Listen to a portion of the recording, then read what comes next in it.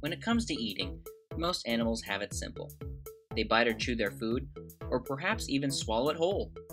After this, food is broken down by digestive enzymes within the stomach and intestines until becoming suitable to be absorbed by the body. When it comes to spiders, the process of eating and digestion is a bit more complicated. You may have heard it said that spiders only consume the juices or blood of the insects they eat. However, this is not actually true.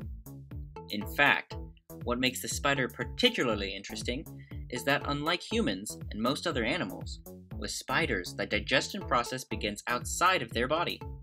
How this occurs, and what is left of their dinner afterwards, differs entirely upon the spider itself.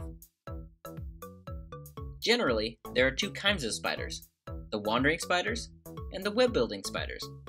While both their anatomy is similar, noticeable differences are seen in the size of their eyes, types of legs, and jaws.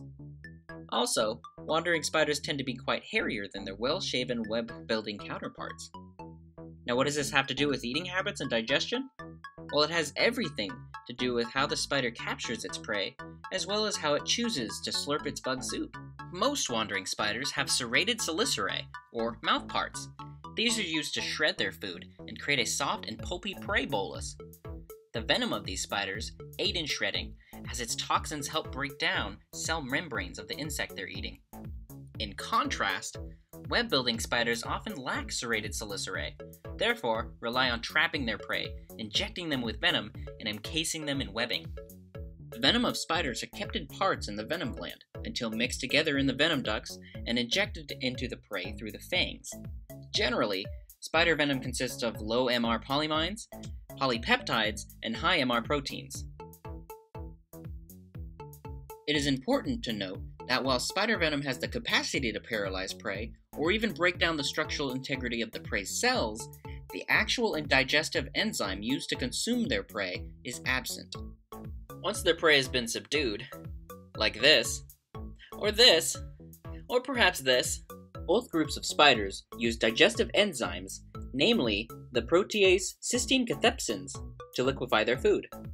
These enzymes are specifically designed to break down proteins and peptides of the prey, essentially turning the spider's food into a concentrated energy drink. Wandering spiders often spit these enzymes directly onto their prey and let it liquefy for a bit.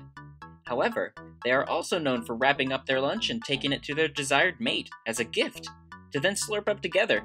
How sweet! Meanwhile, the web builders pump their lunch full of these enzymes, suck up the juicy bug bits, then regurgitate the enzymes back into its prey. This happens for quite a while. Yummy!